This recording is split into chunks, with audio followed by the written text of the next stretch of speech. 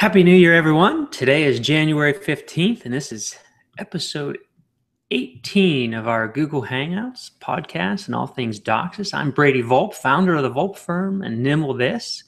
Again, we have our good friend, John Downey, CMTS technical leader at Cisco Systems. Hi, John. Great to have you back. Hey, thank you very much. Good to see you again. Happy New Year. Happy New Year to you. So today we were going to have our good friend David Haig on with us, but due to some unforeseen circumstances, he was unable to attend. He's given us a rain check on that, so hopefully we'll have him on another show. We will be focusing on, we have a long list of Q&A questions in our mailbag that we're going to be focusing on.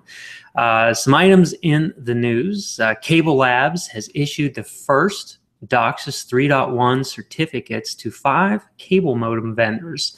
Among those to obtain the product certification were ASCII, CastleNet, Netgear, Technicolor, and UB Interactive. According to Cable Labs, the certification of 5 vendors marks the largest first certification wave for any DOCSIS specification. So this is great. We got a number of vendors with DOCSIS 3.1 cable modems out there. Yeah, I mean, Cisco sold off the CPE portion of Cisco cable modem set-top box to Technicolor, and it turns out the Technicolor out of France, they're occupying one of our buildings in Atlanta right now. So basically, nothing's really changed. The Cisco guys that are working on cable modems are still working on cable modems, but they just have a different badge, on their shirt.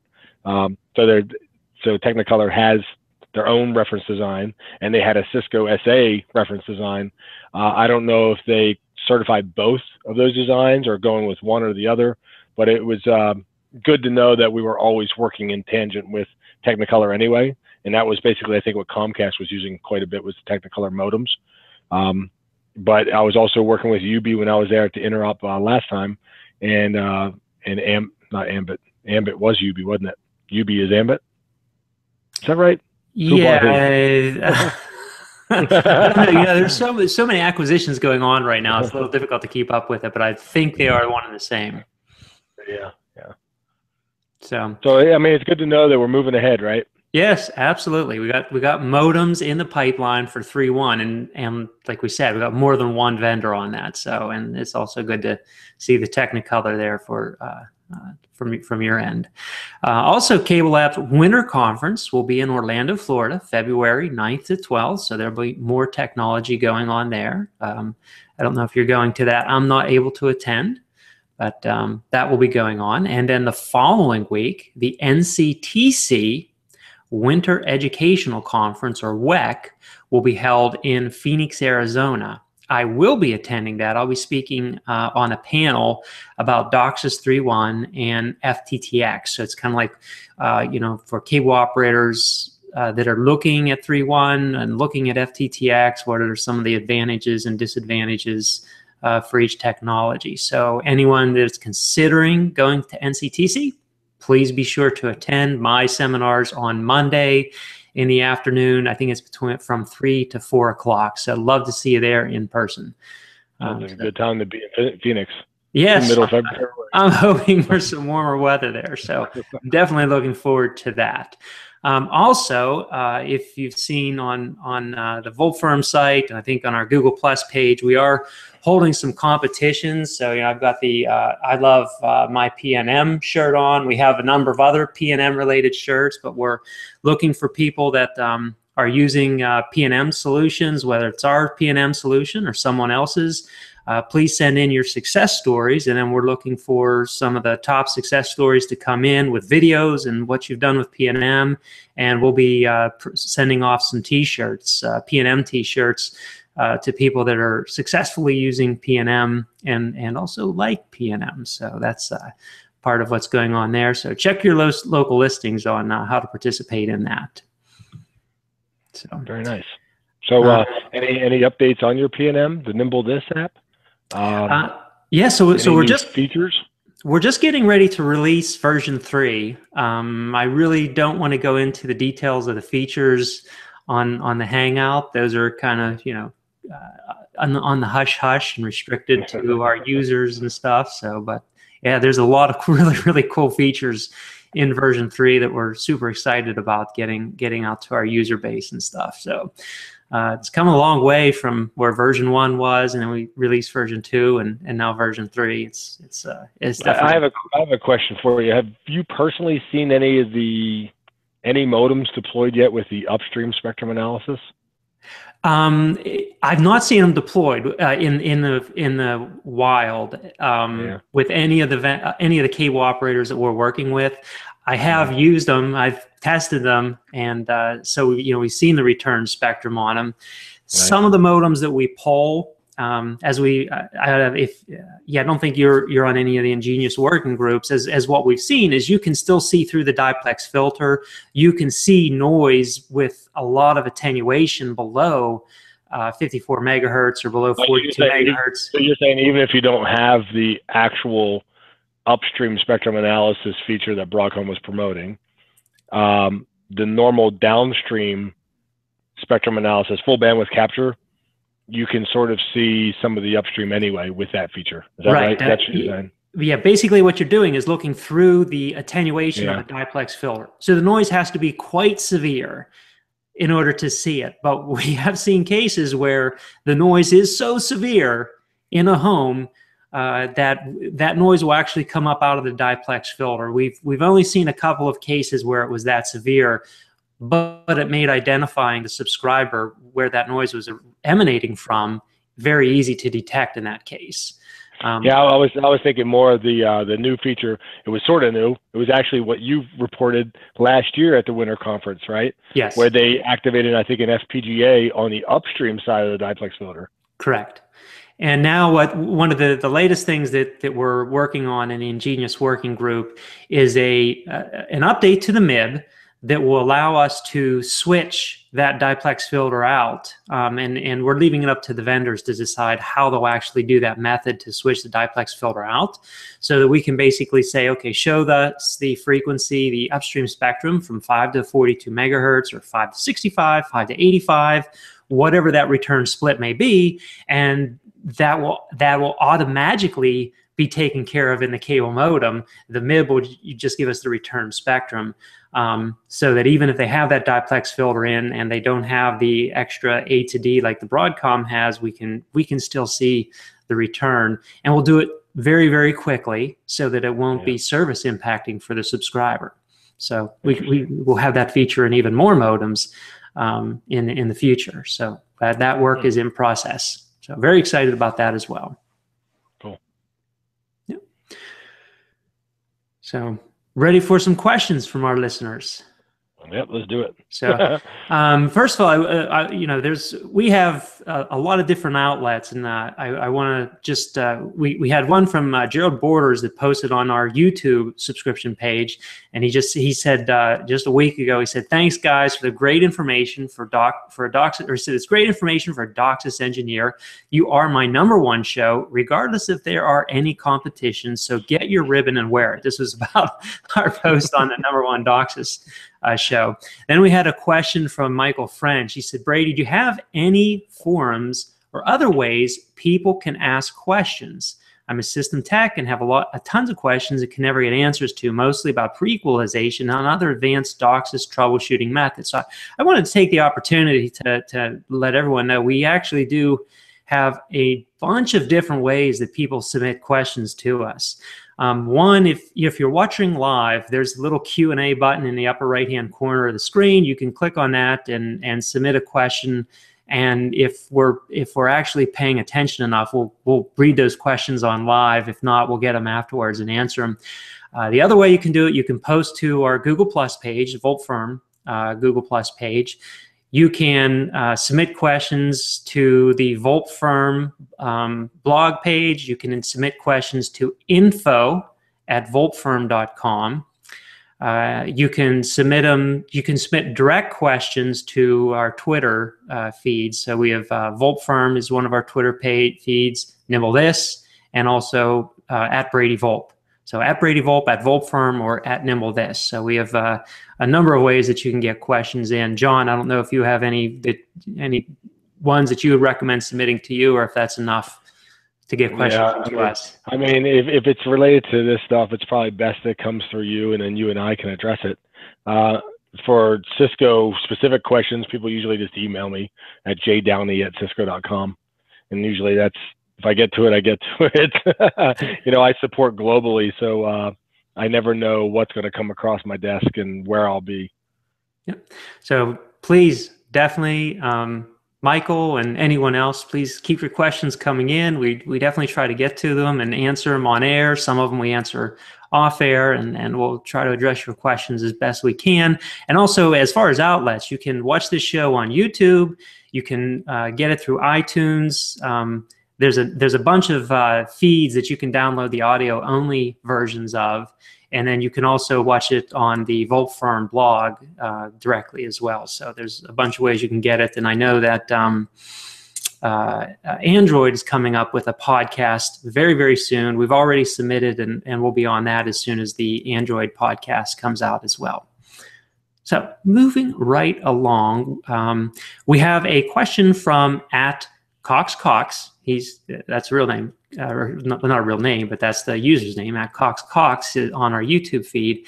He's asking, he has a follow-up question from our discussion last month on excluding devices from pre-equalization. So we talked about excluding like handheld test meters from pre-equalization and why, you know, pros and cons for doing this. But his question is an upstream SNR calculated for the upstream card instead of an individual device? If all other devices are using pre-EQ, wouldn't that skew your results? So, I mean, the basic question is, if we exclude just a handheld test meter and we're looking, and we don't exclude all the cable modems, aren't we calculating upstream SNR and the other components of that based on the entire upstream card? I think the confusion there is he's looking at the CMTS, like a show controller command or something like that. I have a command on Cisco CMTS called show cable hop threshold. That'll show me a column of all the upstream SNR, we call MER now, of all the upstreams, but that's of the entire upstream. But we also have commands to look at per modem MER. So I can do a show cable modem phi command, PHY, and that command on the Cisco CMTS, for instance, I could say show cable modem C500 upstream 0 phi.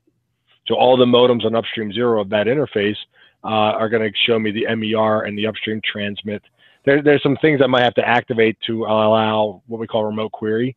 Cable modem remote query you'd have to activate. Yeah, that way the CMTS acts like an SNMP agent, right? So the CMTS can query the modems for its upstream transmit level and its downstream level as well.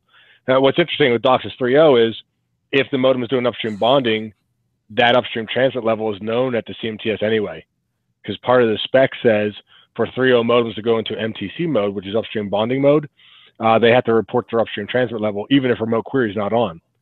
So here's a case where you don't have to turn on remote query. You don't have to activate the SNMP agent in the CMTS. You will get those modem transmit levels from the cable modem because it's already being transmitted according to the spec when the modem is doing MTC mode. It's upstream bonding. You're not going to get the downstream level and the downstream MER because you didn't turn on remote query. So there might be some columns or fields that are not populated unless you do turn on remote query.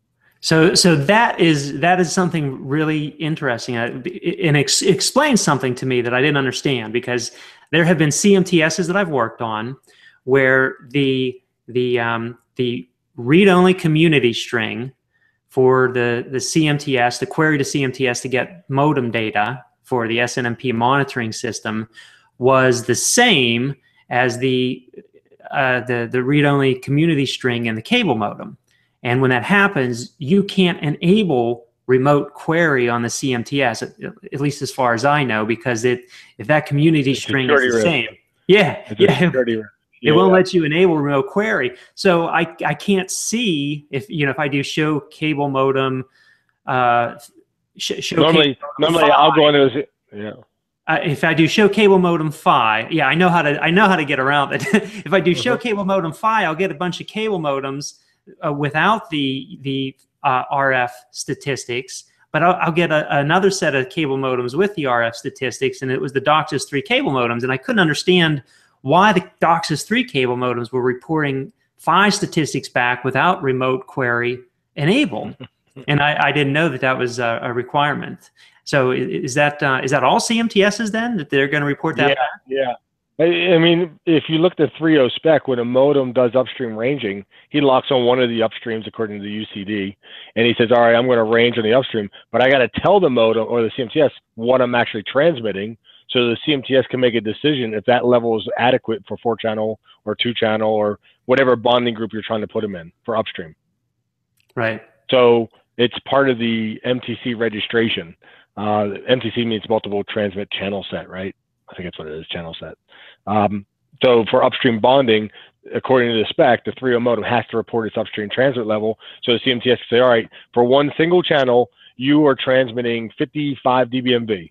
Well, you want to go to 4-channel bonding, but 55 is not legal for 64 QAM.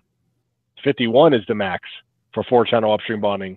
So we look at that and say, all right, well, is there any other commands in here to give us some headway? Like, you know about the power adjust continue command, yeah. where we allow modems to stay online. Well, we have another command called max channel power offset that's used just for 3.0 modems stored in registration. Default's 4 dB or 3 dB. I've been setting it to 6 dB. So that modem that did transmit at 55, the CMTS is like, well, you're transmitting 55, you want to do 4-channel bonding, 51's the max, but you set this other command to 6 dB, so anything between 57 and below, I'll let you come on full channel bonding. So that modem at 55, he's only ranging on the 1 channel. The CMTS will say, all right, I'll let you come online, and then the other upstreams will pop up. It might be 55, 56, 54.3, whatever, but it's still within the 51 of the spec, plus this extra 6 dB I gave it in my CMTS. It's kind of a Band-Aid. Yeah, but it's nice to have that when you can't do the remote query, and at least you got some modems where you can see levels and stuff. Now you did say it's a security risk. I don't see the security risk with using the. I think because people were using the default, which is public, right? The read-only string is always public, and the read-write string is private. Yeah. So most modems, right from the manufacturer, they have a read-only string, an SNMP read-only string of public, PUBLIC, and people were using that on the remote query and the SNMP string on the CMTS, and I think knowing that that's a default setting, I think that alone people thought was a security risk. Whether or not it really is, I'm not really a security guy, so I don't know. All I know is after we have certain iOS, I could no longer do exactly what you said, where I'd have the remote query as public and an SNMP manager, SNMP server, read-only public. I couldn't use that same word on both those settings. Yeah, and I think you were going to say that the workaround is just shut down the manager, and then you can use remote query. Yes. Right? Yeah. Well, not the SNMP server manager. That command has to be there. It's the SNMP server read-only string. Yeah. Yeah. Yeah, it's just that people shouldn't use a default, right? They should use something other than defaults. Yes, I know. I wrote an article about that a while ago about using defaults because there's been so much in the news lately about hacking cable modems, and there's been a number of issues like that, not naming any vendors, but yes, we want to get away from the defaults for a number of reasons. Yeah.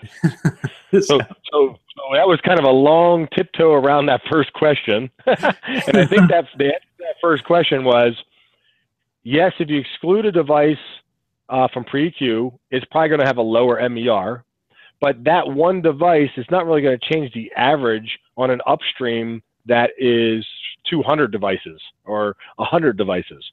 But what we're talking about is excluding that one device from pre-EQ so that we can use other commands that look at that per modem MER, not the upstream MER, not the whole upstream channel MER, right? We want to look at per modem MER. Yeah, and there's I think two ways that this could be used. This could be the engineer that's at the CMTS looking at it, or it could be the person that's using the handheld meter out in the field that's troubleshooting different points in the field, maybe doing a divide and conquer or looking at it end to line. So we want that handheld meter to be giving you a non-equalized reading, a non-pre-equalized reading. So that's why we'd maybe want to exclude that meter from it. In which case the average of the upstream card is going to have absolutely no impact on that meter. So the other thing was I was looking into this, haven't gotten an answer back yet, was I know when a modem does pre-equalization, even if you then go to the CMTS and exclude it, the modem many times will just hold on to the equalization that it used last time. It's not being told to change by the CMTS, so it'll just stay where it is. But what so if you reboot the modem? Then that's where you clear it. So I'm trying to figure out, is there an SNMP MIB or a test command I could use on the CMTS to send a direct load, which is it's a pre-EQ term, direct load to the modem or the device to reset its equalizer taps. So I don't want to have to reset the modem, right? I don't want it to reboot. Yeah, so there's got to be a way that we can reset the taps. The modem, I think that would be critical to do. If it's a handheld test meter, you're basically resetting that modem or powering it off and on so frequently that if you exclude that, it's probably not going to be a problem. Correct. Not that big of a deal. Yeah, unless for some reason they persist. If there's like a persistent memory that even after power off, the EQ values stay there, then that would be a real problem. Yeah, and that shouldn't be the case. Yeah. Okay, so next question. This is from A, and I'm going to have a tough time with this last name. Widyatmika? Yes, AW.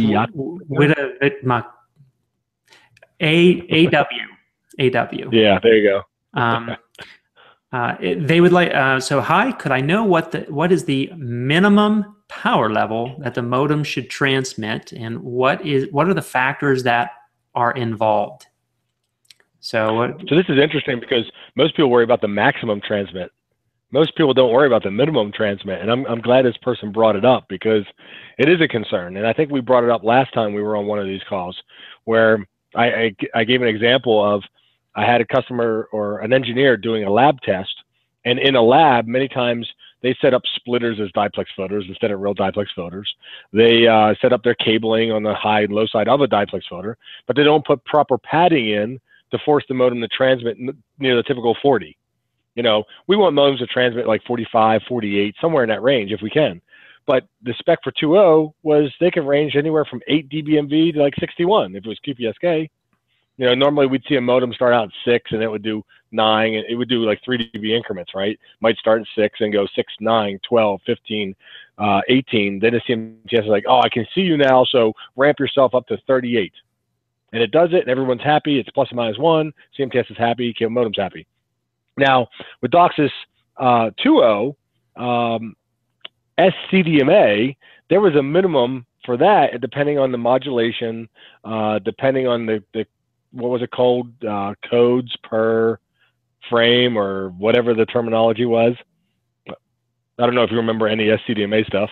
Yeah, well, I didn't do much with SCDMA, but there are so many codes that you can have in an area. So yeah.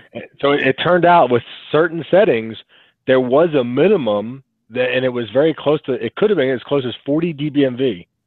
So I had some engineers doing SCDMA testing, and like, this modem won't come online. And sure enough, they didn't have proper padding in their lab, and the modem was transmitting typical, say, 28, 30 dBmV, which works fine for 2.0 modems, and normally works fine for 3.0 modems, but with SCDMA, it wouldn't work because of those certain settings and that minimum.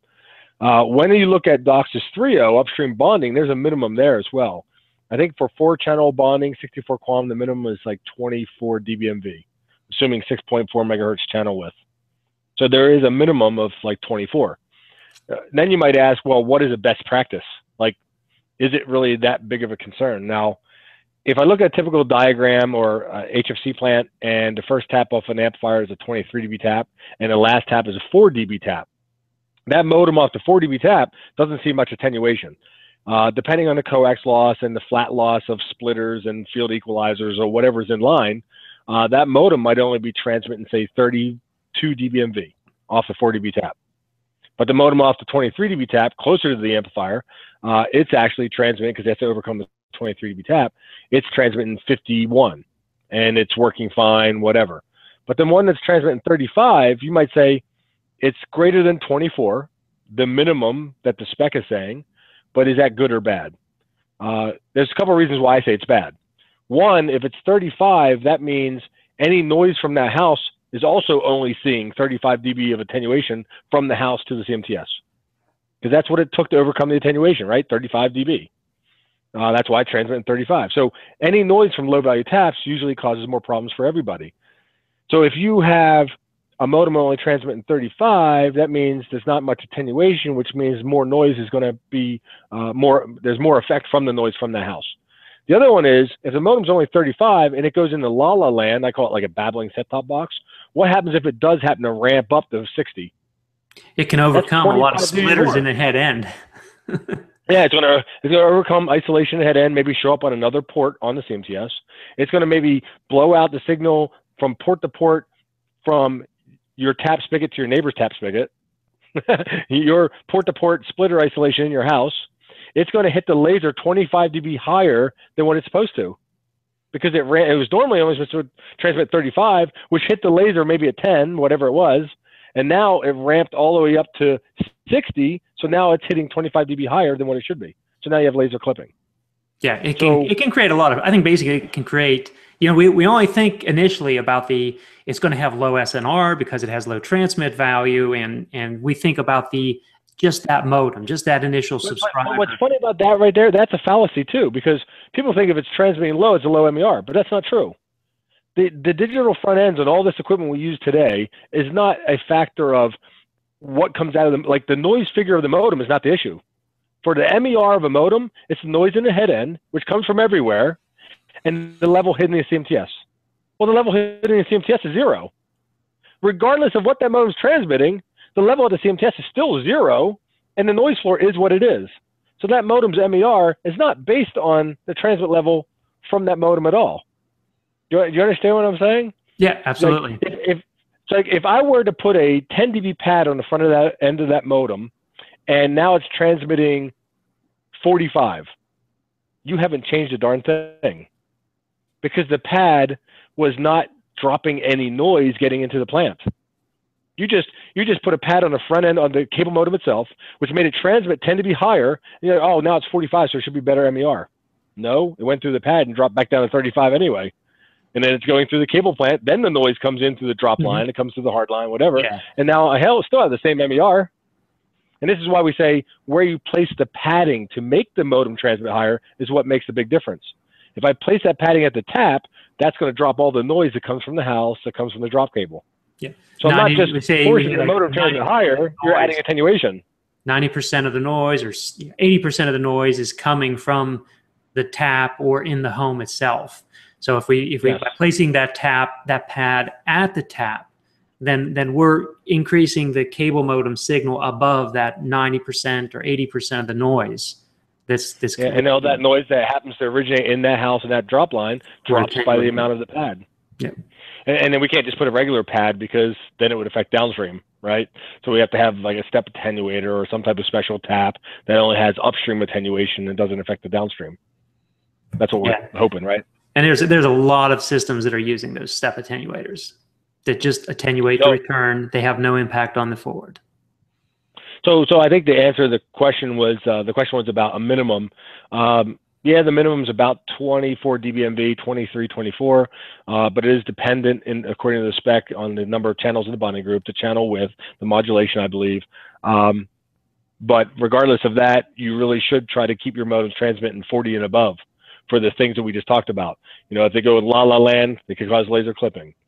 If they do happen to range higher, they could overcome isolation at head end and show up on an upstream port that they're not supposed to.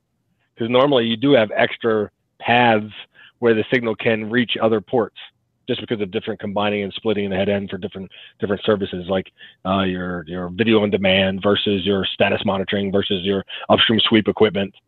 There's a lot of paths where the signal can bleed across port-to-port splitters and show up on a port you don't think it should. Like I can get a modem, say, init R1 on upstream 1, and I'm like, wait a minute, this modem is not physically wired upstream 1. And then I draw the whole plant out. I'm like, well, actually, it is physically wired via my reverse sweep equipment. How often do you see that happen? Do you see that frequently, where you have that type of cross isolation issue?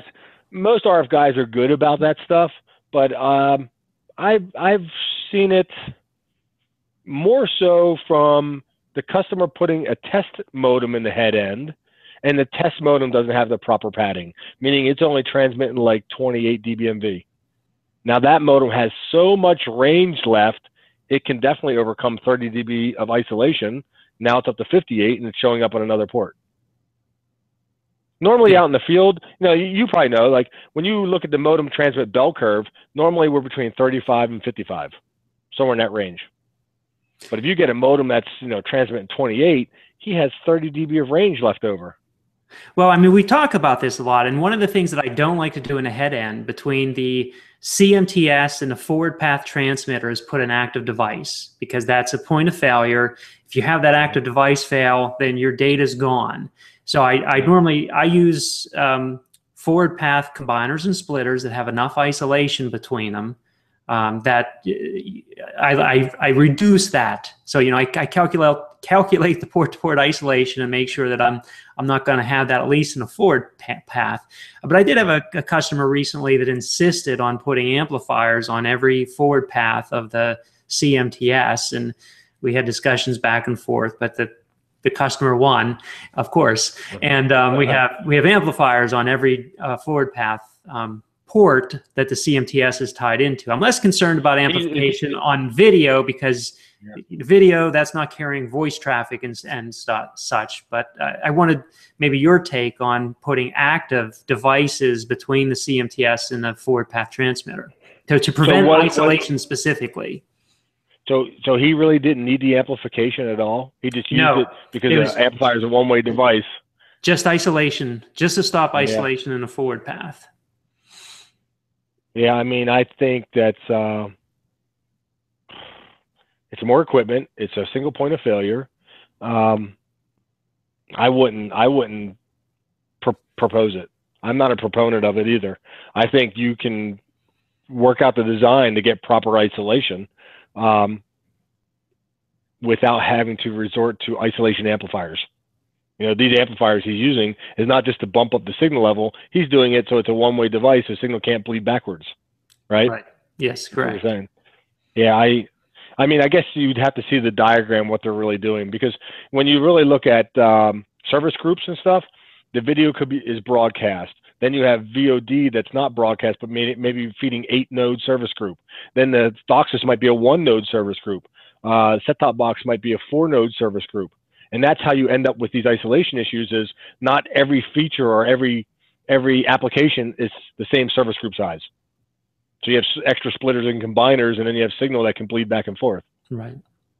Yeah, so it's hard to say, right, without looking at it. But there's a lot of people that don't use amplifiers on the downstream, but that same philosophy could be used in the upstream and say, well, could I use an amplifier in the upstream as an isolation amplifier? Like, I mean, typically coming out of your optical receiver and head end, you're coming out like 30 dBmV, and you're hitting the CMTS at 0.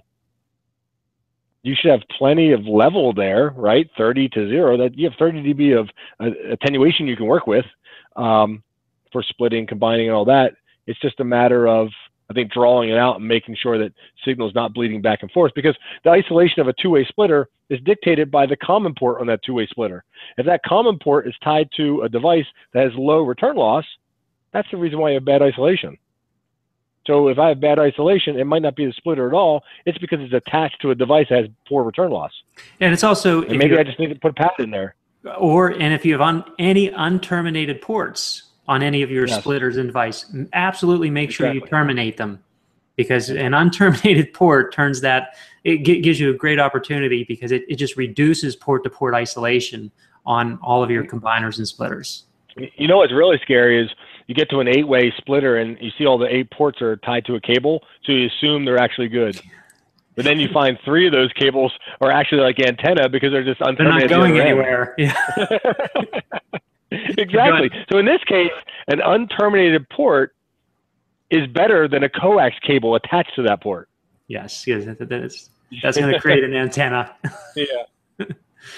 All right. So moving to the downstream, we have a question from Kevin South. He says, we have an analog system, 750 megahertz, have DOCSIS 3 CMTS. Can you tell me how to determine what level to run my 4 downstream channels for channel bonding?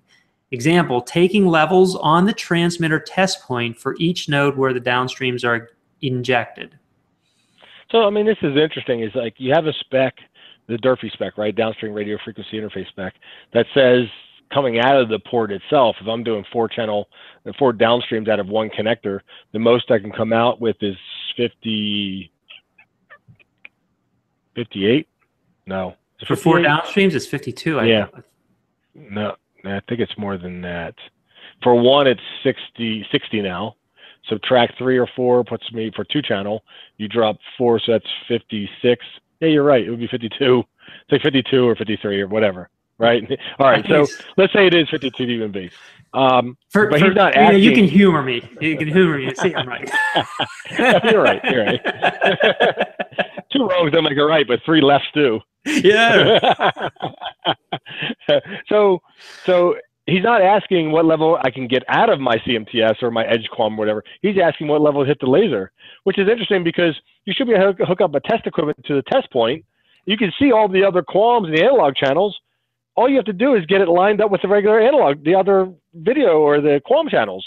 You know what I've been seeing though more and more often are people increasing the level of their DOCSIS QAM channels 2 or 3 dB higher than their video QAM because data is so important. They want to make sure that their data stays running smooth. There's less interleaving of data channels. There's more, and what interleaving is, if you get some noise in there, it's going to impact, because we have less interleaving of DOCSIS. It's going to create data corruption of the DOCSIS channel. It's more noticeable for voice users.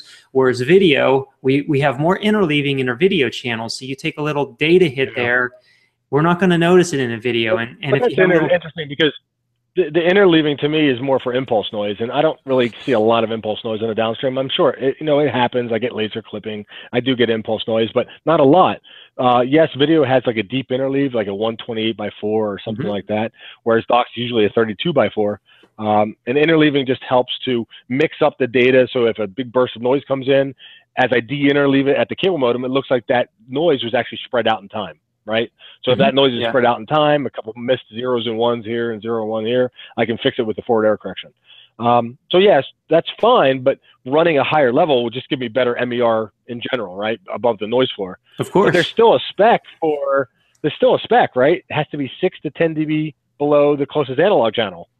So if you were to put an analog channel there, it's supposed to be 6 to 10 dB lower. I remember when we started out with 64 QAM on a downstream, everyone was doing 10 dB lower. Absolutely. Because 64 QAM was robust.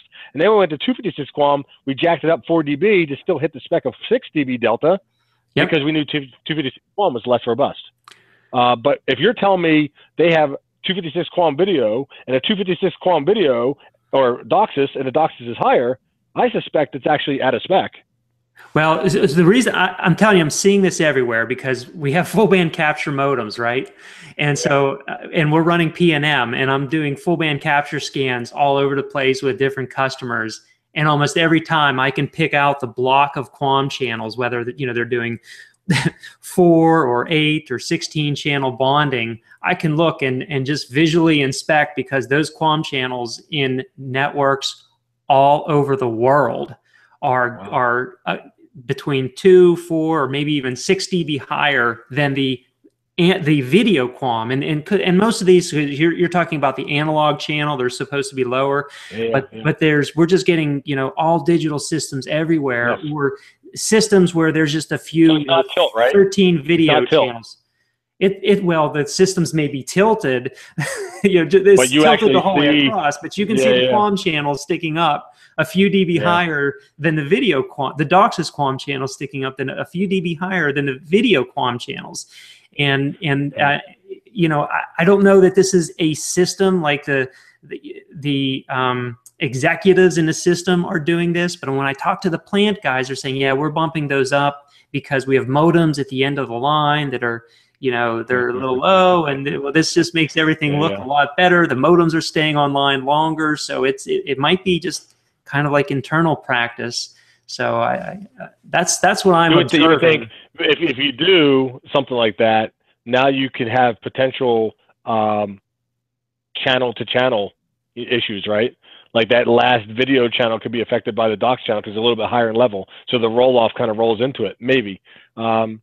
then you would think, could I get laser clipping? But if I only have 16 DOCSIS channels out of 100 QAMs, that that's ratio not going to impact it at all. That's like less than 1 dB total extra power, right? Yeah. So it's like probably even less than that. You're probably talking in decimal points. Yeah, exactly. So and if they have the power, they can do it, maybe, but it's still, you and I know it's a Band-Aid, right? Yeah. I mean, proper practices would be all the QAMs are the same exact level going to your laser, and all your video would be at least 6 dB higher, peak to average ratio, because you do the peak on the video carrier for analog, and we do average power for digital, and that should be flat going into the laser, and then we do unity gain going out. So for them just to jack up a couple channels to overcome their poor design, really it is kind of a poor design, right? They're having low MBR at the end of the line. It's not a poor design; it's a non-optimal design, John.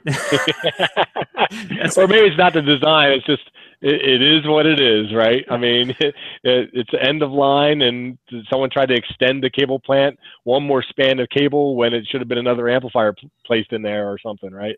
Yeah. So I think the final answer for Kevin is that ideally we'd like the QAM channels to be at the same level as the video QAM channels.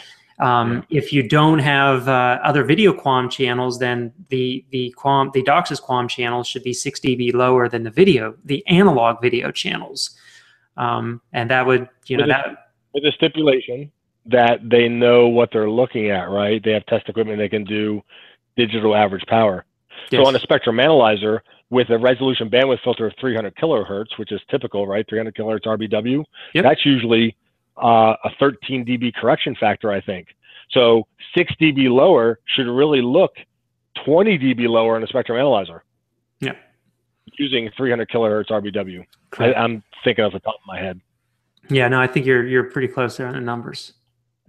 So, all right. So, question from Irene. She's been really looking at the DOCSIS spec. She would like to know what the coding scheme is used to generate 64 QAM. So, I know the coding scheme for Annex B is gray code. I believe I didn't look up for and because I'm now that I'm thinking about this, I didn't look up for Annex A and Annex C. So Annex B is what's used in the United States. Annex A is used in I believe in Europe, and Annex C is used in Japan.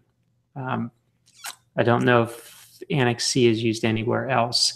So anyhow, gray code is basically, gray code tells you where like the different ones and zeros or groups of ones and zeros go on if you're used to looking at a constellation diagram.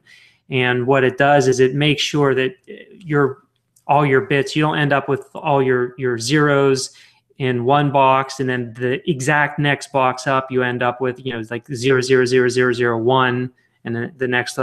So gray code tries to shift that around and put your zeros here and then your 00001 in another quadrant. And by doing that, it reduces the probability that you're going to end up with an error just a little bit. It's kind of like an error correction method, but it's it's not as effective an error correction as Reed-Solomon or what we're talking about in DOCSIS 3.1 of LDPC. So you can look up gray code on Wikipedia and it'll tell you all the details that the guy with the last name of Gray invented it. That's why it's called gray code, and it was done back in the like 1950 or late 40s or something like that. So there's technology behind why they came up with that. My easy explanation is I usually show a constellation of QPSK, and QPSK is 4 symbols, right? We manipulate by 90 degrees the frequency, right, to make quadrature phase shift keying. And because we have 4 different symbols in QPSK, we have how many bits does it take to make 4 symbols? Well, it takes 2 bits, a 00, a 01, a 10, a 11. So it's 0, 1, 2, 3, right? 4 different symbols. But in gray coding, instead of doing the symbol landing for 00 in this quadrant and 01 and then 10 and 11, we do 00, 01, 11, and 10. So we take 3 and 2 and swap them. That way, when you look from quadrant to quadrant and you look at the actual numbers, only 1 bit is different. That way, if you have what we call inter-symbol interference, and a noise happens to make that bit fall over here, well, yeah, it's not exactly what I wanted. I wanted a 0, 0, but that symbol actually is kind of funky. It looks like a 0, 1. It's only off by 1 bit. So it's the gray coding makes it, I think, like you said, more efficient. As if I have, say, symbols landing into the next block or inter-symbol interference, I'm only going to be off by 1 bit, and that's gray coding. I don't know if her, was it her, him? We don't know. Yeah, Eileen, right? Eileen. I don't know if her question. Yeah, I don't know if her question was based on like asking about gray coding for 64 QAM. It just seems like strange. That it seems kind of vague what that question really was. Well, if we didn't answer her question, then I'll ask that she comes back. Another one. Asks it in a different way. Yeah. So we just got a question came in from our other friend Steve Williams, who we know. Can you go back over the 0, 1, 0, 0, 1, 1 order again, John? No. No, I can't. 0, 0, 1, 0, 1, 1, 1, 0. I don't know how to do that. Yeah. I think you need the whiteboard and you need to send it. Yeah.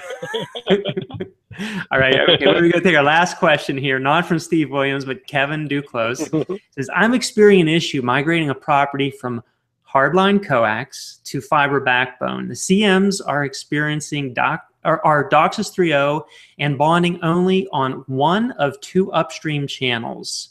The channel that fails is registering 10 dB difference lower in power level. Is there a common reason for this? I wonder where he means it's measuring lower. Where is he measuring it? He must be measuring it maybe at the head end, or like I gotta wonder if the modem's already maxed out in power as much as it can do, and there's superior or super roll off, and some of his frequencies are in the roll off, which is more attenuation. So the modem's maxed out power, say 51 dBmV, and it's seeing more attenuation, so it's looking like 10 dB lower at his test point. Yeah, well, let's if he's going from coax, so he must be they must be moving, like tying this in from where they used to have a head end that was fed with coax, and they must be putting a fiber node there and now running this back into a master head end. So they've introduced a new fiber node that didn't used to be there, where there was maybe probably a head end tying this into, it's probably a system that was bought, perhaps. I'm speculating. So I'm wondering if now this new fiber node that they've put in and removed the existing system that was there doesn't have, like what you're saying, doesn't have a diplex filter that they didn't previously have. Yeah. And so are we saying that it does now have a diplex filter that it didn't have before? Yeah, because like you said before, a lot of times systems, the way people would put a system together, they wouldn't use a diplex filter. They would just use a splitter as a diplex. Put a splitter as a diplex filter. So they may have been running this. So what I would propose to Kevin is, Kevin, are you running this channel that's 10 dB lower? Are you running that maybe really close to 42? I don't know if you have a 42 megahertz return or a 65 megahertz return, 85 megahertz return even. Is this channel that's 10 dB low, is it really, really close to your diplex filter? And if so, can you move that channel lower in frequency away from the diplex filter and see if now you don't have a 10 dB difference? Because part of what happens if assuming maybe you have pre-equalization turned on, or maybe you don't even have pre-equalization turned on, but if diplex filters roll off, so that's, diplex filter has a low pass filter on one end and a high pass filter on the other. The low pass filter is going to be where your return band ends at 42, 65, 85 megahertz. And if that upper channel was rolling off, it could be attenuating. It could be attenuating it by 10 dB, or the pre-equalizer is trying to compensate for the roll-off, which takes up RF power to compensate, and that could be part of the 10 dB difference. So, without knowing exactly his frequencies. Yeah, exactly. I was just saying, those frequencies. without knowing your frequencies, it's really difficult to tell. But that's what I would expect. That's what I would speculate, and where I'd start looking first is thinking that it's the other one could be, he's upgrading plant.